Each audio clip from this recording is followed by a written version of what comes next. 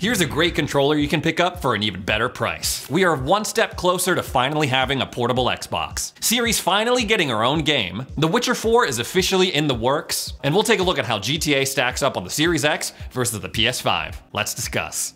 So Rockstar has released a next-gen version of GTA 5 in order to hold people over until they finally release Grand Theft Auto 6. That's right, Grand Theft Auto 5 has now officially made an appearance on 3 generations of Xbox consoles. The 360, the Xbox One, and now the Xbox Series X and S. It's crazy to think about. I've talked about this in a previous video, but basically, they separated the online portion from the single-player campaign. A lot of people I know don't care about the single-player campaign. When I was growing up, I didn't even know that Grand Theft Auto had a story. I thought it was just like you go around rampaging through the city and racking up your wanted meter. And of course, it came with all sorts of visual, graphical updates, performance mode, quality mode, performance ray tracing mode, all the standard upgrade stuff. Now, whenever something like this is released, a lot of people are asking, hey, how does this compare to how it runs on another platform? In this case, the Xbox Series X versus the PlayStation 5. And what it comes down to, essentially, is that Eurogamer says that it's a wash between the two, but I'm gonna highlight some key differences if you're interested. They say the Trial of Grasses takes away Witcher's ability to feel emotion. Kinda like people who watch my channel but don't subscribe. Join me on the path. Subscribe now.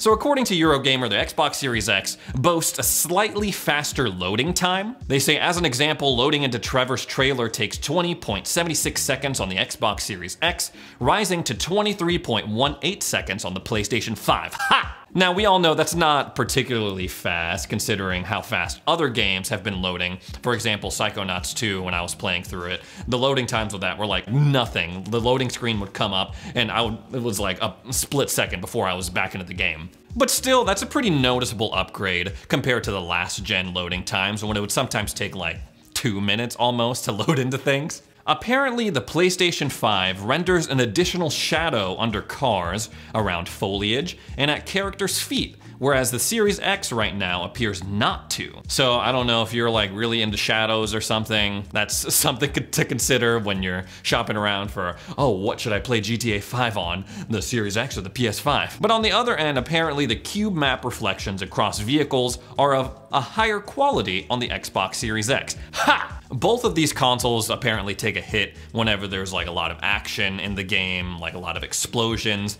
In this article from Eurogamer, they talk about the Mr. Phillips mission, and both consoles take a hit in their FPS during the course of that mission. But according to this article, during the Mr. Phillips mission, the PS5 dips into like the 40 frames per second range, whereas the Xbox Series X dips a little bit but stays 50 and above. So again, these are all small nitpicky things. If you want to go through the full list yourself, I have the article down in the description below. But if you use any of this like in a console war situation, I think it's just, who cares, right? Me personally, if I'm not looking at it side by side, I probably wouldn't be able to tell the difference between the two. Like for me, if you show me a game at 1080p, I'm like, whoa, that looks great. I'm not really like a graphics snob. I am getting a little bit more used to 60 frames per second now that I've been gaming on my Xbox Series X versus when I was previously gaming on my Xbox One. But other than that, I'm not really like, oh, I'm not going through looking for like each individual shadow and like how the textures measure up between the two consoles. That's just not my thing. And Grand Theft Auto 5, surprisingly, I feel like not a lot of people are playing this next gen version. I'm not seeing a lot of stuff about it on social media, and I don't really see a lot of people talking about it. I myself took to my Twitter and I asked people, hey, what's everyone playing? And I got 24 responses. Don't mean to brag. No, I know that's a very, very small portion size, but not anyone, not a single person said that they were playing GTA 5. A lot of people said they were playing Tunic, Guardians of the Galaxy. I got a couple of the Arkham series, but from my very unofficial poll, from my small portion of my gaming viewership, no one said that they were playing GTA 5. I just feel like there's a lot of open world games out there right now. And I feel like if you're playing an open world game, you're probably playing Elden Ring, and you probably don't want to jump from Elden Ring once you finish that up to like, oh, let me jump into GTA 5. I know they're very different experiences, but that's just my take. So if you've been following my channel for a while, you know that I'm a big fan of the fantasy genre, especially fantasy RPGs. And one of my favorite games of all time is The Witcher 3. And us Witcher fans, on the 21st, we got some great news. We learned that they are indeed working on The Witcher 4. The Witcher account tweeted out this picture with a link that brings you to their website saying, "We're happy to announce that the next installment in the Witcher series of video games is currently in development, kicking off a new saga for the franchise. This is an exciting moment as we've been moving from Red Engine to Unreal Engine 5, beginning a multi-year strategic partnership with Epic Games. It covers not only licensing, but technical development of Unreal Engine 5, as well as potential future versions of Unreal Engine where relevant, blah blah blah, blah blah blah. At this point, no further details regarding the game such as development timeframe and release date are available." So yeah, again, that's super exciting to hear. I was not sure whether they were going to continue the Witcher series. They were saying that this is our final Witcher game, and then some other people were coming out saying, no, it's probably the last game where Geralt of Rivia is going to be the protagonist. So hearing this official announcement, I know it's probably years out, years and years and years out, especially since they're working with a new engine, but I'm still super excited to know that the series is continuing. And although we don't know too much about the game, obviously they haven't even started development of it, or they're in the very early stages of it, of course. But the screenshot alone is pretty interesting once you kind of delve into it. So the Witcher medallion that we're all used to if you have played through the Witcher games is the medallion that belongs to the School of the Wolf. It's where Geralt of Rivia trained, studied under Vesemir with all the other Witchers that appear in the game, like Eskel, like Lambert, those guys. And that emblem for the School of the Wolf looks a lot like this. It is kind of like this ferocious, geometrical, kind of wolfy guy. But as you can see here in the screenshot, that is not the same emblem, the same medallion that you see on the medallion that Geralt of Rivia wears. It looks a lot more like a cat medallion. And that's interesting because for those who played the games, we know that there are different schools of Witchers. So the one we're most familiar with is the School of the Wolf, but we know there's a School of the Cat, the School of the Bear, School of the Viper. But the School of the Cat medallion, as we know it in the game, does not look like the screenshot that they shared. The medallion that we're used to is a lot more, I would say, flat, and this one kind of has like some pointy ears, kind of has a longer face, kind of like a wildcat, like a lynx or something like that. So a lot of people are debating about what exactly that means. So a lot of people are saying this has something to do with Ciri, aka Cirilla, aka Zirael, the child of the Elder Blood. And although she was technically brought up by the School of the Wolf, she wears a cat medallion on her waist in this third Witcher game. Blowing your mind with some Witcher lore. Now, according to the books, Ciri apparently killed a guy from the School of the Cat and took his medallion for herself. So while we're not entirely sure what this medallion means, whether it's connected to the School of the Cat, we know that this game is going to be probably centered around Cirilla. I'm pretty sure CD Projekt Red said that Geralt is no longer going to be the protagonist. This is like the end of The Witcher 3 Wild Hunt was the end of his saga. And if you've played through Blood and Wine, the last DLC for The Witcher 3, I won't spoil it for anyone, but I'm just saying him no longer going out and going on Witcher adventures makes a lot of sense. But I can't imagine they won't involve him in The Witcher 4 in some way. We saw a lot of backlash over on The Last of Us 2 for reasons I will not get into. Joel was not a significant part of the story. So even if Geralt is not going to be the main character, I assume that he's going to have some sort of cameo, something to do with the story. Now, we don't know exactly what that story will entail for The Witcher 4, but I know a lot of people are excited for Ciri to have her moment, to be at the forefront, to be the main character of this game. She was super charming in The Witcher 3, she had a really awesome story, she had really cool powers as a child of the Elder Blood, as a possessor of the Source. And now a lot of people were excited because they thought, oh, Ciri, since she can travel to other worlds, she's gonna be in Cyberpunk. Oh my gosh, that's awesome. That game was also made by CD Projekt Red. We're gonna have Ciri in Cyberpunk and it's gonna be awesome, but she was not in Cyberpunk. Spoiler alert, I'm not sure if anyone was still waiting for her to pop up in their Cyberpunk playthrough, but she's not in Cyberpunk. It is an interesting move that they're switching engines. I don't know, I'm sure that'll tack on a lot of time to the development process and how closely they're tied to Epic Epic Games, I'm not sure how that's gonna go. They have confirmed already on Twitter that this game is not gonna be tied to the Epic Games Store as an exclusive deal. But how that partnership plays out, I'm not so sure. Now, a lot of people are like, oh, boo, The Witcher 4, who cares? CD Projekt Red, they don't have the sauce anymore because of Cyberpunk and how it launched and how disastrous that was. But I'm here to say, Cyberpunk is a good game. And I think I'll get a lot of support for that. I like the next gen version of it. I like what I'm seeing so far from it. After I beat Elden Ring, I'll probably jump into that. So I'm excited for The Witcher 4 to see what they have in store for us. So last week I talked about how Microsoft made some improvements to your xCloud experience on iOS devices. But since then, Microsoft has been working on some other exciting things, working to bring cloud gaming to some places that you might not have expected. So in order to talk more about it, I brought my friend Jimmy Champagne, who runs a little channel called Deck Ready, to talk about it some more. Hello.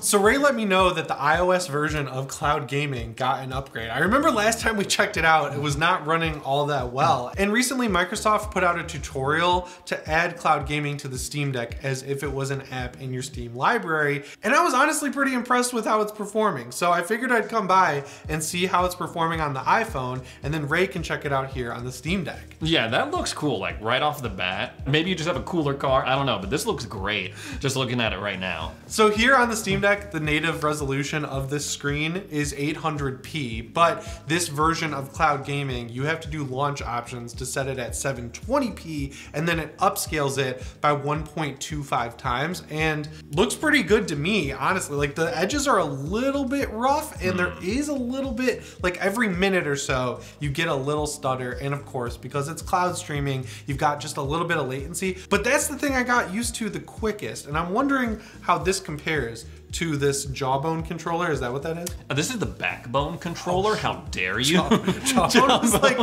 Bluetooth headset, I think, from when I was in high school. Holy crap. So yeah, the Backbone controller. How does it perform with that? So on the iOS, I'd say it's similar. The resolution, I'd say, is a little bit lower than what you have on your Steam Deck. I experienced some stutters as well, but it's not nearly to the level that I was experiencing even just a couple of weeks ago trying to play Forza on cloud gaming. Prior to this update, I would say there was like, what's the official word to when, like, it's not only a stutter, but there's like a pixelated, like there's cubes going on almost. I got that a lot. I just call it like a blocky texture. Yeah, I don't know what the official word is. There was like a blocky texture going on a lot when I tried playing this game on the cloud prior to this update. And there's none of that so far. And Jimmy can confirm the Wi-Fi in here is not that great. So we're running on like pretty low power Wi-Fi, and it's still doing pretty well. I'm impressed. And we're both streaming the same game at the same time. And I'll also point out, I set this up at my house over the weekend, and my Wi-Fi at home is worse than the Wi-Fi here, and it's working better here, but it still worked just fine at home. So what's exciting to me about this is that Microsoft worked directly with Valve to bring cloud streaming to the Steam Deck. What do you think that means for the future in terms of maybe getting Game Pass natively on the Steam Deck? I would love to have Game Pass natively. I think they can make it happen because Valve has said multiple times that like all it takes is an email to get this stuff working. This feels like a stopgap for in between to see how many people actually use the cloud streaming. I'm sure if they get enough pushback, they'll port natively the Xbox app. There is a workaround, right? Like I could go buy Forza Horizon 5 on Steam. The issue is you lose cross-save when you use the Steam version of Forza Horizon 5. Some games have cross-save with Xbox Series X, some games don't. Also, I could just install Windows on here, but that's kind of a pain. So this honestly right now feels like a great workaround to get access to Game Pass Ultimate. You want to try it out? Absolutely. So yeah, I got the iPhone. That's an iPhone 13, not the Max, not the Max Pro, just the base model. It runs pretty decently. I'm gonna give it a try on OK. Dude, this is way better than the last time we tried it. I remember when we tried Halo in an Xbox Ready video, and it was not, I wouldn't call it playable. No. I could barely get through like the weapon drills on Halo, let alone like a full match. But this is, I'm impressed with this. And with the like the heft of the controllers and the grip on the Steam Deck, this is like really, really cool. I mean, these little controllers, the Backbone, the Razer Kishi, they're great for your iPhone, but you can't beat like the meat of what the Steam Deck has got going on right here. I'm a little biased, but I'm gonna be real. I do still prefer the Steam Deck, but this is playable now, and it is much better than it was the last time we checked it out. The Steam Deck, I gotta say, I'm coasting through Mexico right now, and it is super, super smooth. I'm not picking up as much latency compared to the iPhone, I would say. And I just ran into a building as I said that, so that wasn't as smooth, but still pretty smooth running into that building, I gotta say. I am impressed with the reflections off of the car and the way the light shimmers and shines on the car as you're driving around. That detail is pretty well represented, especially when you take into account this is being streamed and not being played natively on the Steam Deck. Yeah, it looks like the ray tracing is activated, and even if you were playing this natively on the Steam Deck, you would have to probably use medium-low settings to get a full 60 frames per second. Obviously, you could bump it up higher to get 30 frames per second, but I don't know if you could lower the settings enough to be able to use ray tracing. So that's cool. You're basically getting it maxed out in Series X format on the Steam Deck. Yeah, I gotta say there is a little bit of stuttering, but it's nothing too egregious to where I'd be like, man, I can't play this game.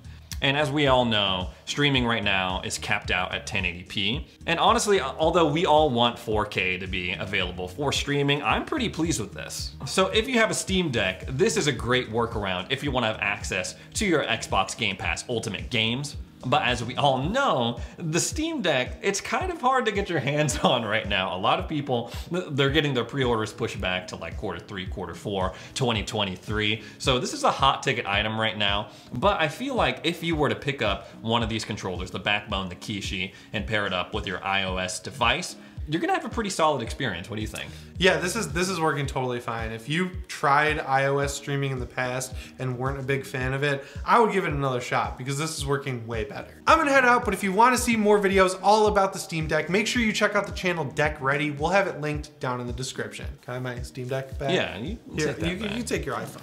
I'm just gonna take this back and head over here and play more Forza Horizon. So as gamers, we all love controllers, right? It's part of our identity. We have our favorite controller that we use, whether because we like the look of it, whether because the functionality fits our specific needs. It's a controller that we play with, and then we give, the people that are coming over to play co-op games, the other controller that you don't like so much. You have that special controller just for yourself. For me, primarily, I use the Xbox 20th Anniversary Edition. I really like the look of it. I like the grips that it has on the back. It is generally just my go-to. But there are some limits to it, right? It's just the base Xbox controller, and a lot of people are realizing is that they need a pro controller. They need a controller with the back paddles. They need a controller with trigger resistance. They need all sorts of stuff. So one of the main advantages of having a pro controller, a controller with paddles, a controller with extra buttons, and a game like Elden Ring, for example, is that you can remap very important functions to those extra buttons, so you never have to take your fingers off the analog sticks. So using this as an example, my Backbone controller,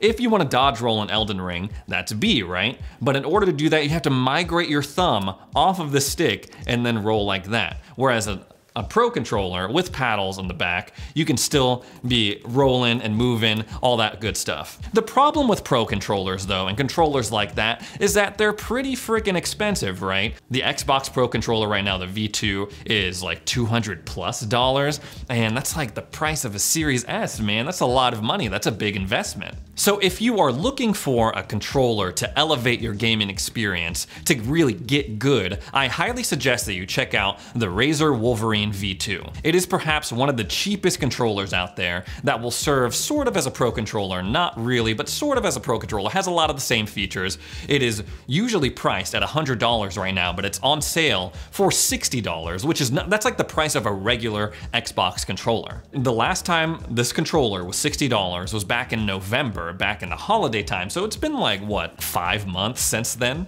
And you don't want to have this deal pass you by and then wait another 5-6 months to potentially pick it up if it goes on sale again. Now, I personally don't own this controller, my friend Matt does, but I think this represents a pretty substantial upgrade over the standard Xbox controller, and it's the same price with the sale going on right now, $60. Sometimes a regular Xbox controller, if you trick it out and customize it with different colors and stuff, it'll go up to $70. So it's in some cases cheaper than the standard controller. Now, if you're still not sold on the Wolverine controller, for whatever reason, I think it's probably the cheapest controller I've covered since the 8-bit Do controller controller that I talked about last week.